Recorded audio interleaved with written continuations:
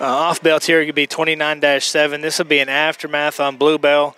Bluebell will be that gilt that Coulter had at Expo a couple years ago that was 5th overall heavy. Aftermath would be the direct lock it up son that we sell there. Perfect timing several hundred years ago, it feels like.